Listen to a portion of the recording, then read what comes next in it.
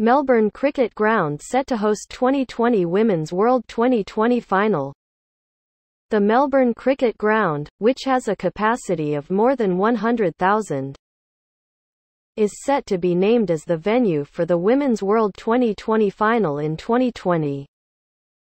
The International Cricket Council will confirm the venue on Monday for the tournament in Australia. The 2020 men's and women's World T20 competitions will be held separately for the first time since 2009.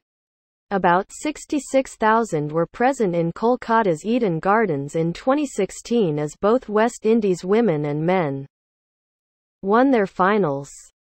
The next Women's World T20 will be in the Caribbean in November. But there is no men's competition scheduled until 2020.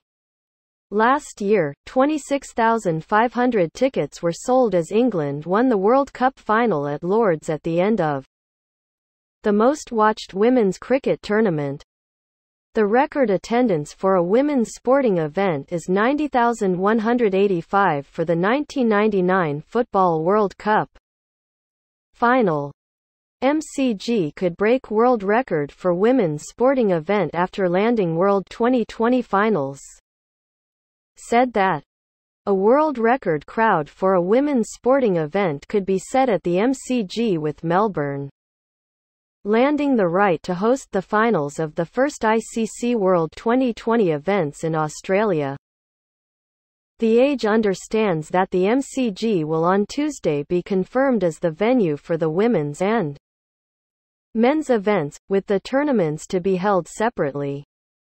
The women's final has the potential to draw the biggest ever crowd to a standalone women's sporting event in Australia, and even worldwide. The current record of 41,000 set at a women's football match in Adelaide in 1929 stands to be broken later this month when Fremantle play Collingwood in an AFLW match at Perth's new 60,000 capacity Optus Stadium, but an MCG 2020 match could comfortably eclipse the expected Perth figure. There is even a chance the match could challenge the world record crowd of 90,185 that attended the 1999 Women's Soccer World Cup final between the US and China at California's Rose Bowl. The 2020 Women's World 2020 is scheduled to begin on February 21, 2020, with the final to be held at the MCG on March 8. 2 to 3 weeks before the AFL season begins at the venue with the Richmond Carlton blockbuster. The men's tournament is being held at the beginning of the following home summer, starting on October 24 and concluding on November 15 ahead of the summer's home tests. Fairfax Media reported early last year that the NSW government was looking to land the final of the men's competition, but that looks to have fallen short.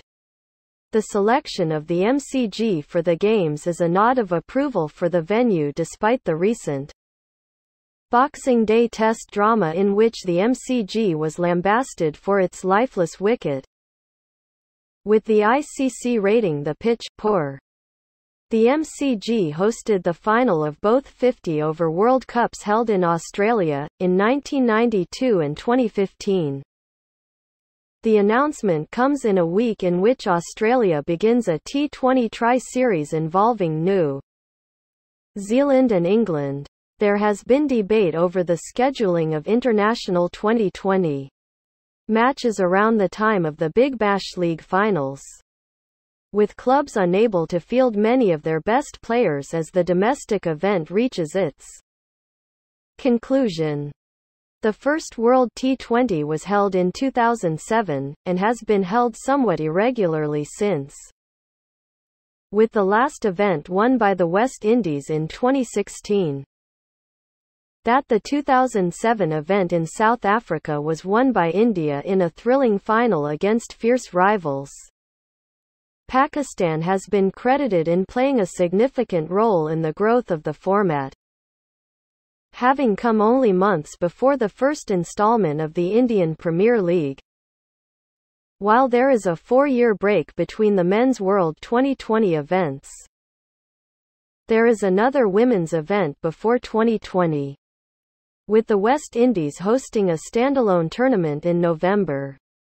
The World T20 title remains an elusive crown for Australia's men, although the women's side has saluted in 3 of the 5 tournaments, while losing the most recent final to the West Indies in 2016.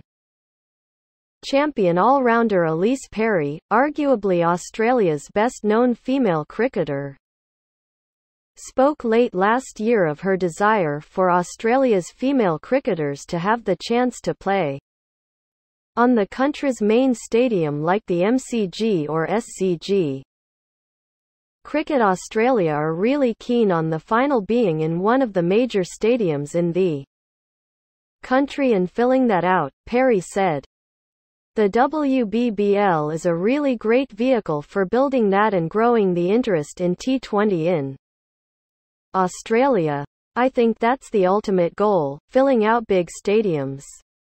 Playing standalone women's matches at the world's most famous grounds is not without precedent. England and India's women's teams played in front of a sellout crowd at Lord's last year as the home side won a closely fought 50-over World Cup final.